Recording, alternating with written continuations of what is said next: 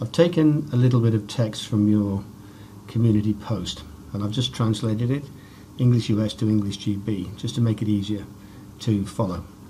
So I've got each of these 4 segments is translated, and you can see the results coming up in the translation memory results window. So that's all I have in this TM, just those 4 segments. So I'm going to close that, come down to my folder, and I'm going to open up a second draft of that same file where I've made a few corrections, put some track changes in there, and I've added 3 comments, which is the scenario I think you've been painting. I'm going to take that file and drop it into here as a source file, and then prepare it for translation and go through a pre-translate. Now, because I've got track changes in that file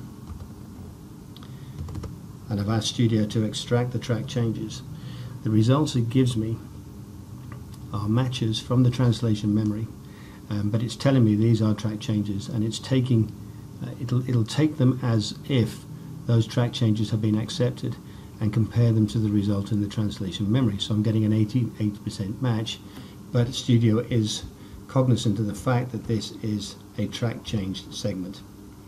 So I can go through and I can make some changes in here now after I set the track changes. So the first thing I go to do is to switch to the review mode and then click on track changes just to activate the track changes. Okay, so now when I come over to here, I can go through and I can translate the changes only in this document. So I can delete that word and send to both, what is this, or both of the parties involved for comment. So I've translated that first segment, and now I can confirm that to the translation memory. Now if I go back into that segment, you'll see that's now a context match based on the source segment having got accepted changes. So it's taking those changes that are showing there as though they're accepted. What it's also doing is if I click onto my project settings and just check this box to search for fuzzy matches, even if an exact match is found, when I come back to that, you'll see that I've still got the original translation in there. So it's storing it as a separate TU. So I've got both in there, I haven't lost anything. So I come down to the next segment. Now the next segment is an interesting one because it has the comments in there. Now because I've got track changes on, I don't want to start adding tags and things in there because it's going to assume that I'm changing something and it's going to apply track changes which I don't want. All I want to do here is to add the comments in and translate the track changes that are already in there. So the way to tackle this is first of all deal with the track changes. So received an updated source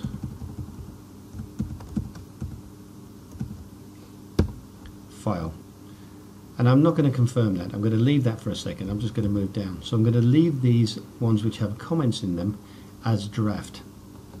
You could change the status to something else if you wanted to, but don't confirm it into your TM. If you do, you'll get an error. It'll still confirm it, but you'll get an error, a warning message. So the client wants to delete this and type in the new version of the source file with track changes and comments translated, which I'm going to ignore the comment tags, and I'm just going to complete this sentence, complete with these changes. Complete with these changes. And I'm not going to confirm that one either. I'll come down to the next segment and I make my changes here.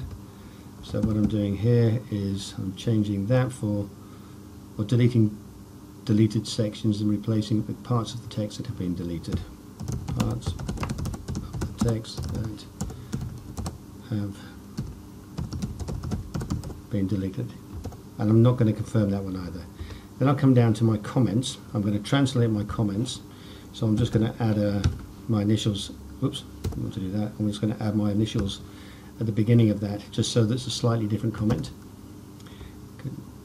I'll confirm that one as well. Add my initials again, and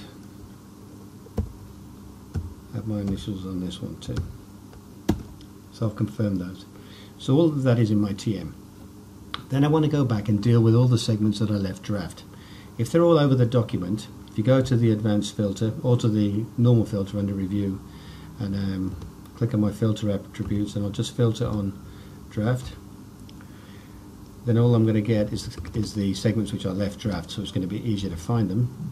And then I'm going to go to the review tab and I'm going to turn off the track changes, because I want to apply the tags for the comments and add the comments in without track changes. So here I'm going to press Ctrl, 11, add that comment in, and I'll confirm that one to my TM. Then comments translated.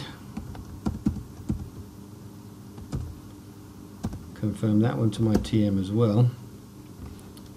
I'm getting a little information error there. Oh, space, too many spaces. Oh, that's why I put that in the wrong place. Oh, that was a bit silly, wasn't it? Comments. Okay, that's better. And on this one, present the comments.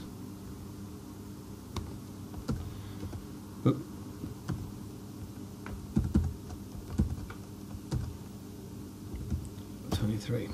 Okay, so I've got another error there. What's that error telling me?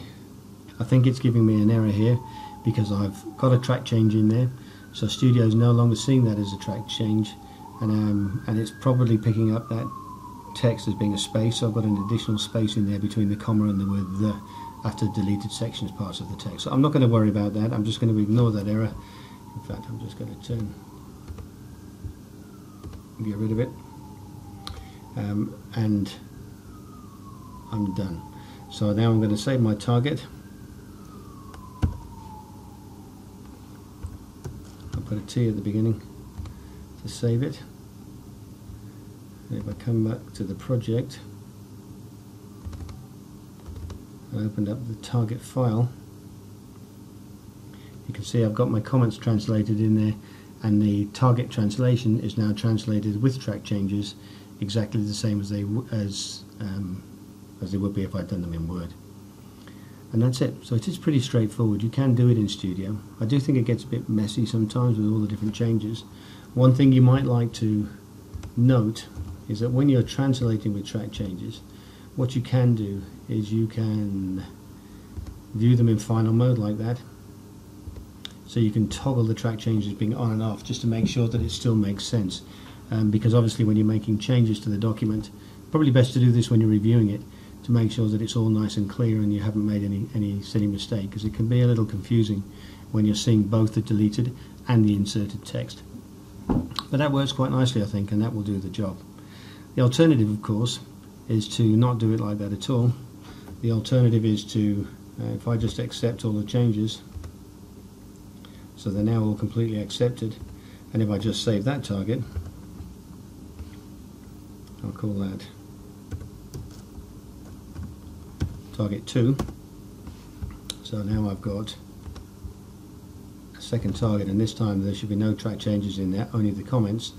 And then what I can do is I can use the word compare feature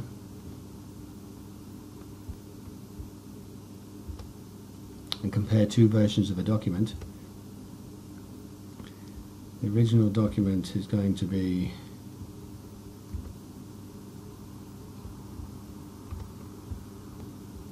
the first draft, which is that one,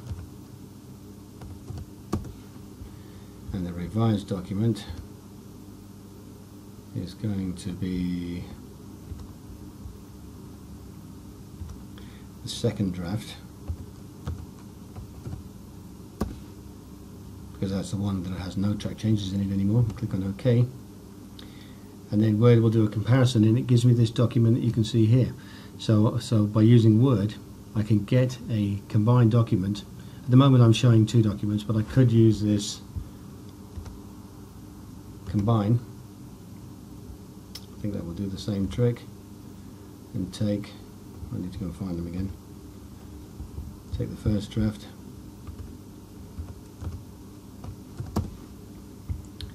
and then the second,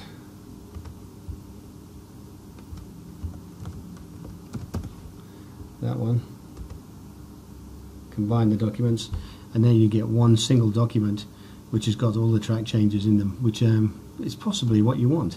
So you've got two different ways of doing it there. One is to use Studio and actually translate the track changes. The other way is to accept all the track changes in the target file. So you've got an original document and a target document, both of which have got no track changes, and then use this word compare feature to put the track changes back in just by comparing the file. And both of them will work. So maybe that will help.